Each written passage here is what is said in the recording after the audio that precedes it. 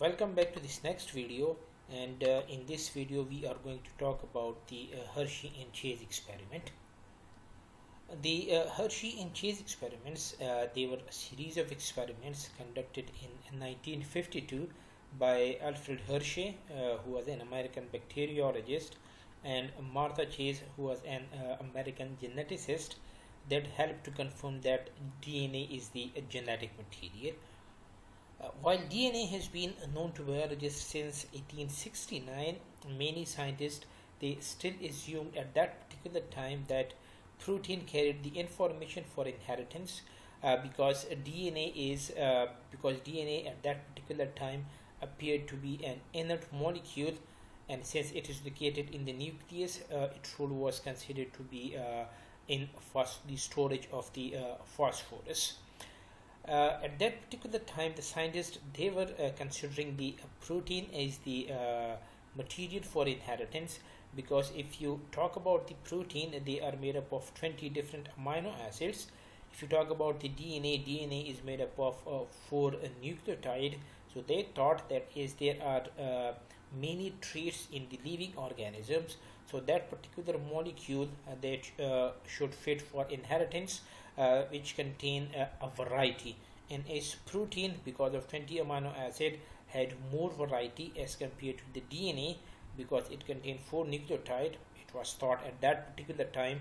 Of course, this is not the case at this particular time, but at that time is they said that is the protein is made up of 20 amino acids, the DNA is made up of 4 nucleotides, the variety is more in the proteins, therefore the protein that fit as an inheritance molecule as compared to the DNA. Now in their experiments, one of the important thing that the Hershey and Chase did, that they selected their organism very wisely. They selected bacteriophages for their experiment because the bacteriophages they only contain DNA and the proteins, and these were the two molecules that were the candidates for the inheritance molecule at that particular time. Now what these bacteriophages do is they infect bacteria, and when they infect bacteria, they enter their DNA into the bacterial host cell, but their protein that does not enter the bacterial cell. So the selection of the organism by Hershey and Chase, that was one of the most important point that lead to the success in proving that DNA that is the hereditary material. So the experiment of the Hershey and Chase and subsequent discoveries that all served to prove that DNA is the hereditary material and protein that is not the hereditary material. Now Hershey shared the 1969 Nobel Prize in Physiology and Medicine with Max Delbruck and Salvador Doria for their discoveries concerning the genetic structure of their viruses, and this is yet another proof how important their work was, that if they were getting a Nobel Prize for their work was very important considering the genetic material of the cell. Now how Hershey and Chase they performed their experiment. When you talk about the bacteriophages, they are made up of two things, one protein and the other one that is the DNA.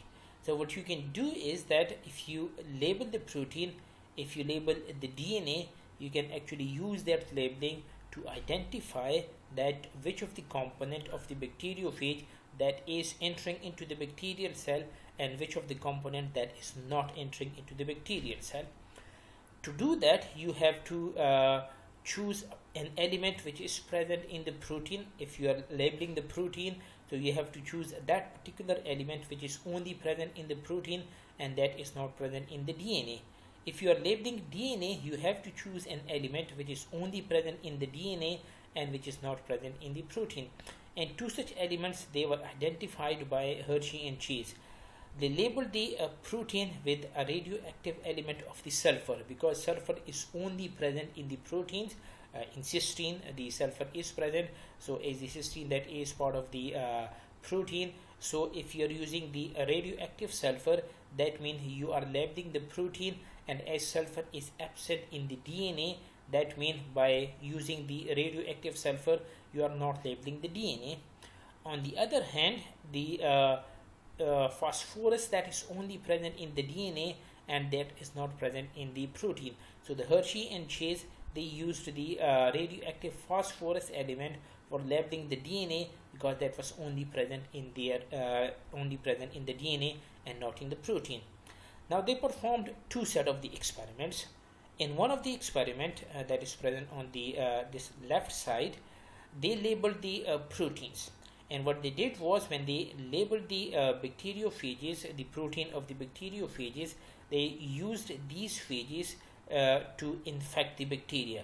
So the first step was labeling the bacteriophages and then allowing them to infect the bacteria.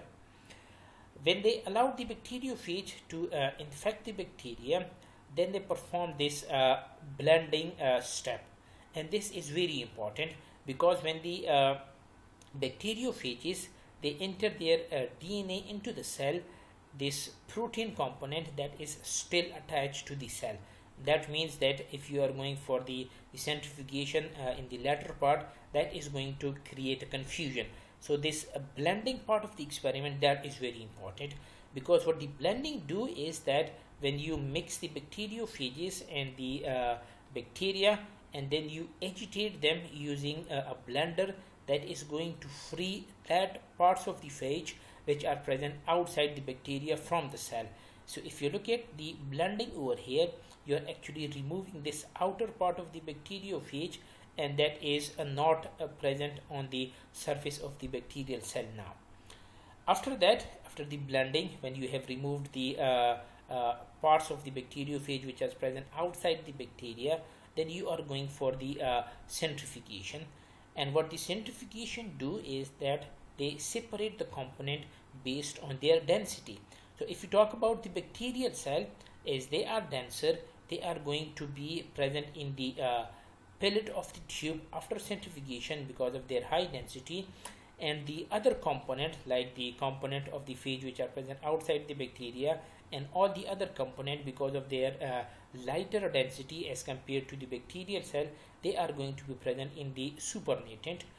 What they observed in this particular experiment is that the radioactivity that was present in the supernatant and that was not present in the pellet. Now that means that the protein code, as you have labeled the protein with a radioactive sulfur, and if you are getting the radioactivity of sulfur in the supernatant part and the cells they are present in the pellet, that means that the bacteriophages, they do not enter their protein part into the bacterial cell and they remain outside the bacterial cell. In the other experiment, what they did was that they labeled the DNA with the phosphorus. Again, they allowed this radio labeled bacteriophage to infect the bacterial cell. They allowed the blending so that the outer part of the bacteriophage which are present outside the bacteria, they are removed from the bacterial cell. And after centrifugation, what they observed was that the in the pellet, they were actually observing the radioactivity for the phosphorus P53. This is not S35, this is actually P32. This is a mistake. This is not P35, this is P32, and again this is P32. So what they did was that is the cell that were present in the pellet. Now in this particular experiment, what they found out was that the radioactivity that was present in the pellet and that was not present in the supernatant. What this mean was that the bacteriophages, they were actually inserting their DNA into the bacterial cell, and as the bacterial cell after the centrifugation, they are in the pellet because of their higher density. This proves that the bacteriophage, if they are entering their DNA for making more of them, this proves that DNA is the genetic material and the protein that is not the genetic material.